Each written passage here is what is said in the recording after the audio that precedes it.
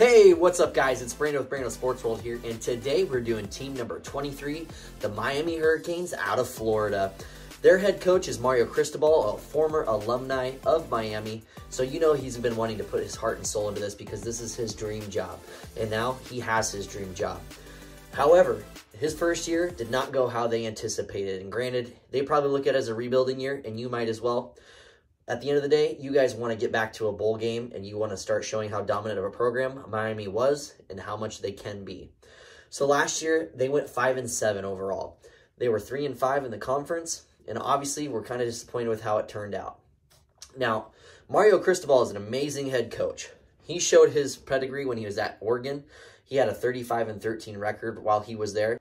And prior to that, he didn't do so hot. He was 27-47 at Florida International. So after a rough season at Miami in year one, Mario Cristobal is looking to have much more success running into year two. He landed his dream job at Miami where he's an alumni, and he left Oregon where he had a ton of success. One of the things that they need to do is they need to go find some serious playmakers on offense, and they have the talent in that area and some of the surrounding areas to do just that. But more importantly, they need to find that defense in a hurry.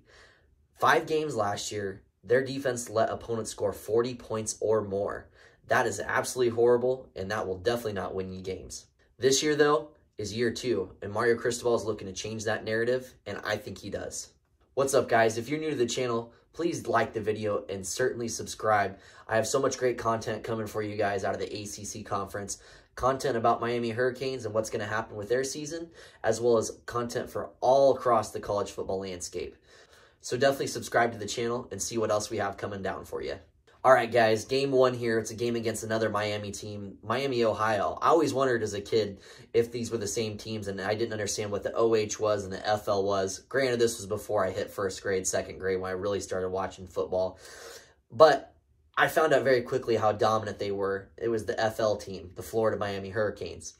You guys, you handle your business here against the Red Hawks. You win this one 45-10.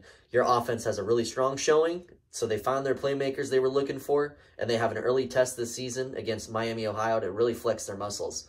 Meanwhile, you let them only score 10 points, so hopefully that's something good to come, showing that your defense is ready to start the season strong. Week number 2, a game against Texas A&M. Now, this is a very tough out-of-conference opponent. But if you've seen any of my other videos, you know that I don't have very much faith in Jimbo Fisher and what he's doing down there in Texas A&M.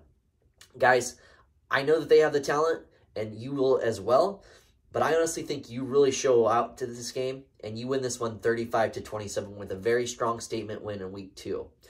Week number 3 is a game against Bethune-Cookman. These guys have no business showing up on the same field as you, and you kick them back where they came from. You win this one 63-10. Week number 4, after a very strong showing in week 3 against a very outclassed Bethune-Cookman team, you guys go up against the Temple Owls. This is an away game, but Temple is another team that also has no business being on the same field as you. Your offense shows up strong here today, and you win this one 45-17. Week number 5, it's a game against Georgia Tech. Your defense has been doing absolutely phenomenal. Now you come up against a Georgia Tech team looking to find success as well.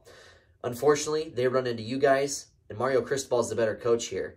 Your offense shows out, as always, it's been this season, and you win this one 35-20.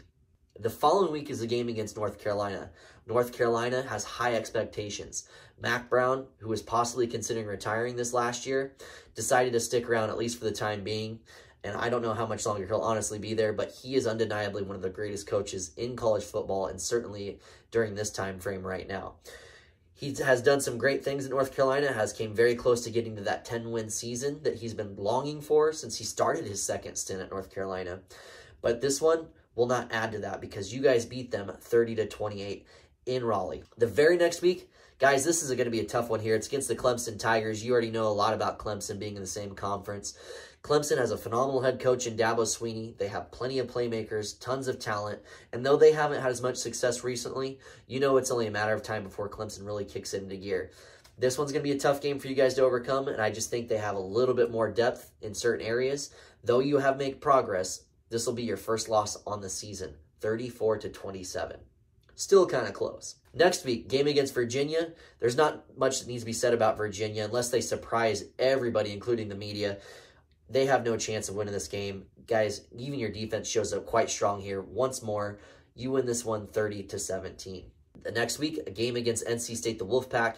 Their head coach has had them very consistent over the last decade, and he's been there for quite some time now too, maybe even 10 years.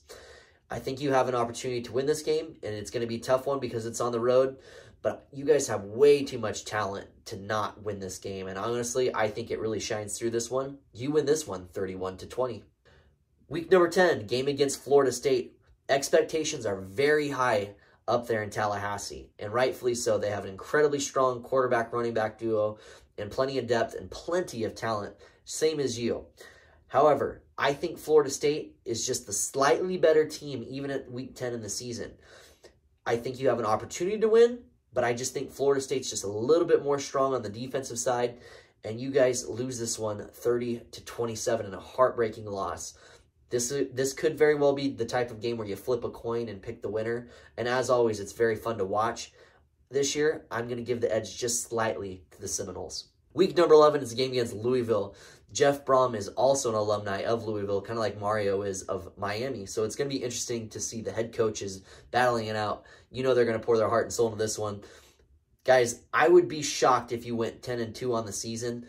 So I just think that it's still progress.